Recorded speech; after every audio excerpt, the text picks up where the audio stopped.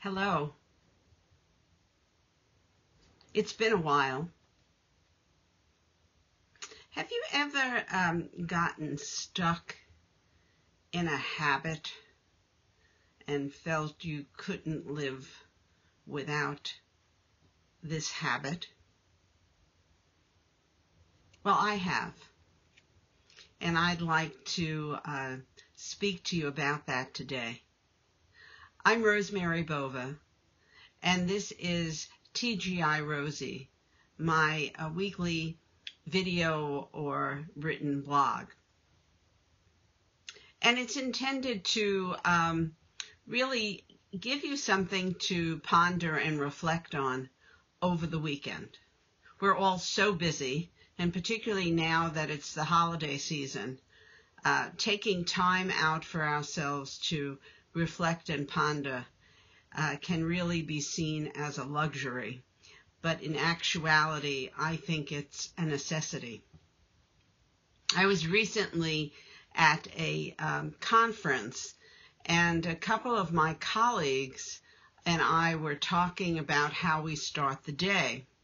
And I shared with them that I am what I'd call a junkie for CBS This Morning's news program.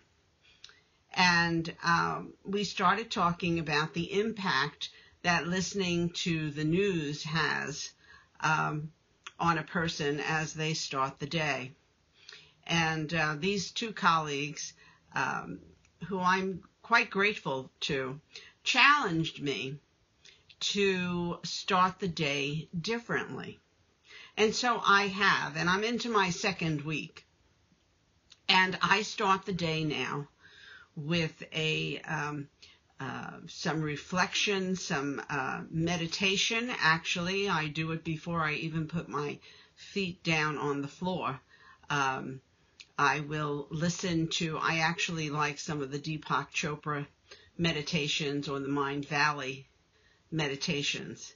And I will lie there and meditate for anywhere from, I'm going to say, 15 minutes to 25 minutes.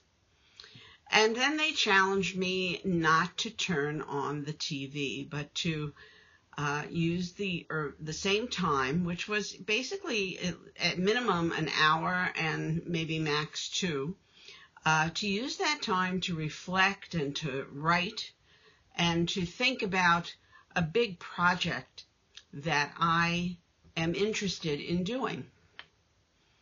I have to say the last 2 weeks have been quite extraordinary. They are different. My day goes differently when I start it with reflection and intention.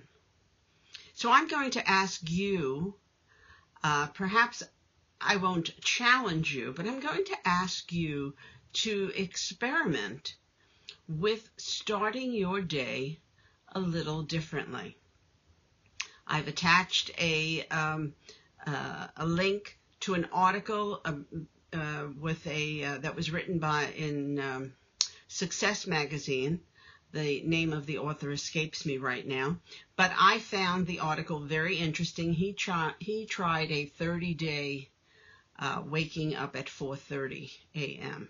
Now, I'm not saying you have to wake up at 4:30, but I am saying start your day with intention and reflection and see what happens.